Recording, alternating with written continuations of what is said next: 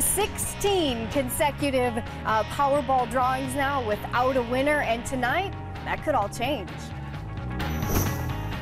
Powerball officials now say there is a 75% chance that someone out there holds the winning numbers. Good evening, I'm Eric. FRANKE Sarah is off tonight. First tonight, your odds of actually winning the estimated $550 million prize, of course, are pretty slim. The night team's Jennifer Hoff joins us now live to break down those numbers. Jennifer?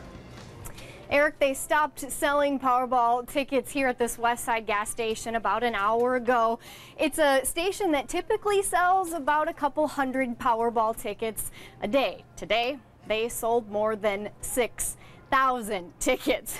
And if you were one of those people who bought the tickets, you actually have a 1 in about more than 175 million chance of actually winning it. That's less than the odds of someone actually becoming president. Here now are some other things more likely to happen to you than actually striking it rich. You have a better shot of bowling a perfect game than you do of winning the lottery. In fact, it's about 1 shot in 11,500 to get 12 strikes in a row. Love to golf?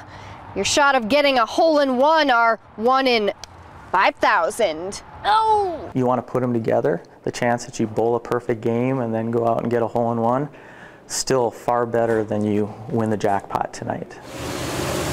The next time you try and cross the street quickly, your chances of dying are better than actually winning the Powerball. 1 in 701. The chances that you're currently on fire are about 1 in 500,000.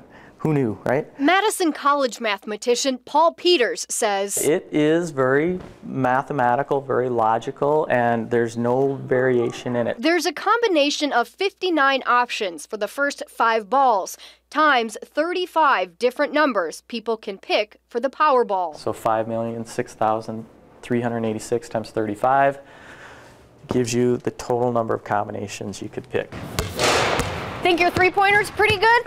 The chances of being drafted into the NBA as a senior are slim. In fact, it's only 1 in 6,864,000. Still better than the Powerball. There's also a 1 in 88,000 chance you'll date a supermodel. More like 1 out of a million. Ask Dumb and Dumber's Lloyd Christmas. He'd be okay with that. So you're telling me there's a chance? Yeah! It's already stopped drawing. And if you still think that you have a chance to win, share what you would do with what is now the second highest jackpot in Lotto history. Just go to our Facebook page and tell us there, channel3000.com. And Eric, I have a secret. I actually didn't purchase a Powerball ticket this time around, so I might be the only one at work tomorrow. You probably should have after the 26 takes it took you to get that strike after that stand-up there. Nicely done. No. One take? That was the very first take. Thank you. All right, we'll take your word for it, Jennifer. Always good to see Lloyd Christmas in a newscast, too, Jennifer. Thank you.